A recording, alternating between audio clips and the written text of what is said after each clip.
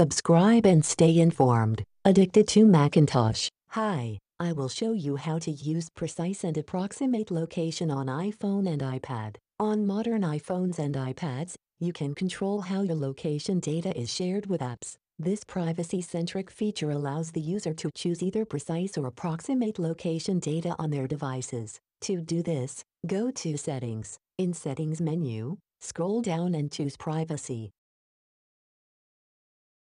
Next, tap on Privacy Locations. Now, you'll be able to adjust the location settings on a per-app basis. Find the app you want to change the location settings for and tap on it. I will change the location settings of both Maps and Google Maps apps. It's that simple. Hope you enjoy this video. Have a nice day. Subscribe and stay informed. Addicted to Macintosh.